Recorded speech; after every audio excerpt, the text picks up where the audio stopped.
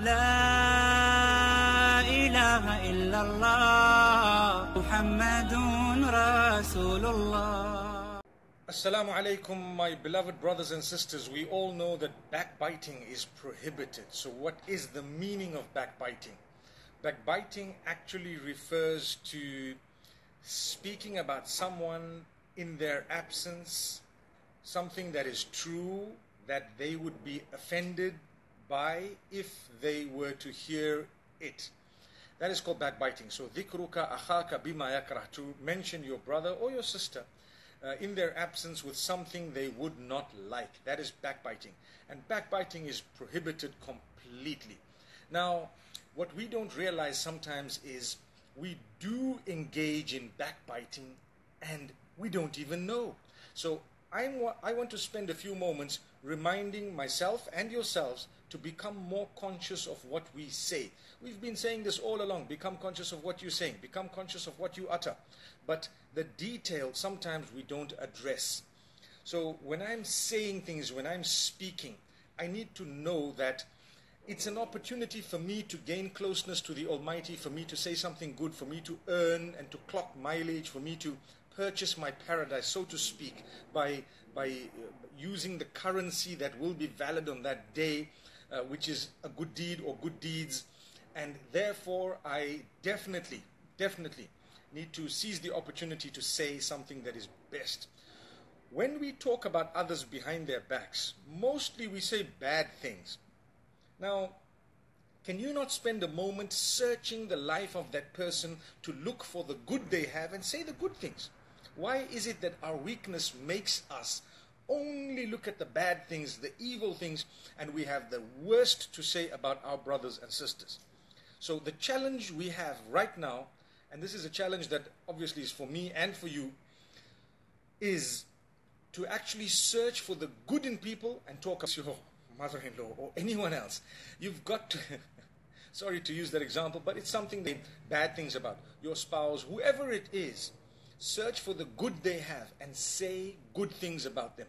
Search for good in people and say the good things about them. We don't have to speak about the one evil thing or bad thing. Let's not even use the term evil, but the one bad thing that people have, and suddenly that's the only thing we know about them. So remember, we are required to look at the good that people have. In fact, you know, spying and eavesdropping is prohibited in Islam. The Quran prohibits spying on people. So spending your effort, your resources, trying to look into the lives of people in order to find where they've gone wrong, what they've done, what they're doing in their private lives, and making an effort to go into that is totally prohibited. The Quran says, وَلَا تَجَسَّسُوا. Just before the prohibition of backbiting, the Almighty says, don't spy on one another. Now, a lot of people are so excited to try and find out more about others. We want to bug the phone and tap this and try and find out this and try and, you know, we're excited about people being exposed and so on. We spoke about that slightly in the previous Insta Live. But today, I want to make this quite clear, that it's our duty to speak good about people, to search for the good they have and to mention the good. And if there is something bad, then we need to ask ourselves, am I involved in it? Am I, for example, a party, or am I being affected by it? Does it concern me? If it doesn't concern you, you start off by praying for the person, and if you can, then you definitely would try to get the message across to them in a beautiful way, and their account is with Allah subhanahu wa ta'ala. But if, for example, it concerns you, and definitely you're affected by it, then you might want to address the matter by perhaps involving a higher authority, perhaps doing something a little bit more, a little bit more serious about it. Inshallah, may Allah subhanahu wa ta'ala make things easy for us. So the tongue that we have, many times we think that backbiting is only connected to speaking something bad about someone in their absence. But in fact, nowadays with social media, many people WhatsApp. They use WhatsApp, you know. WhatsApp has become a verb, actually. You know, I WhatsApped this guy, or I WhatsApped him.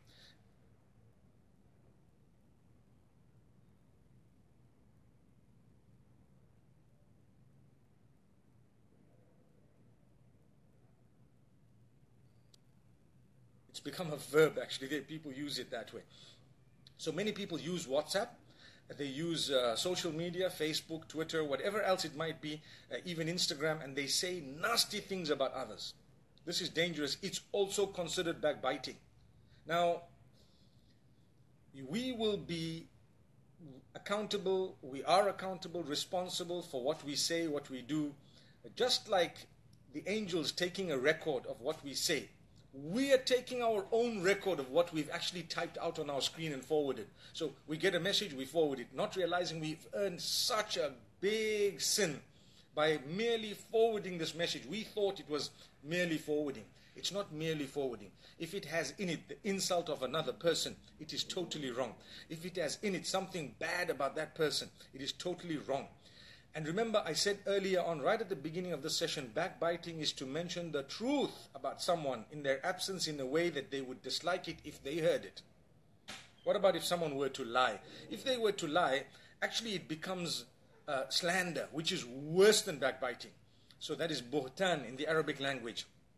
Now, to lie about someone is really unacceptable. Please make sure that when you forward messages, when you create a message and say things, please make sure it's responsible. I promise you the angels are recording it. Not only the angels, but your phone has recorded it as well.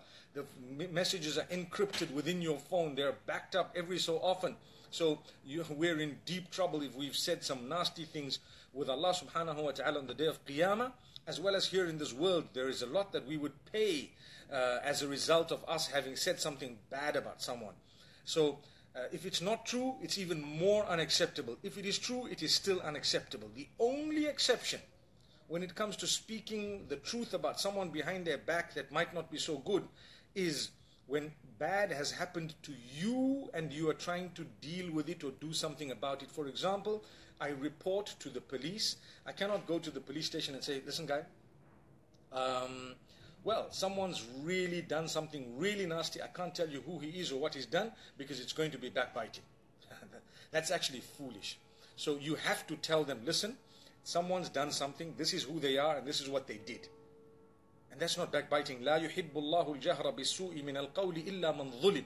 Allah doesn't like you to openly declare that which is bad about someone unless you have been oppressed yourself.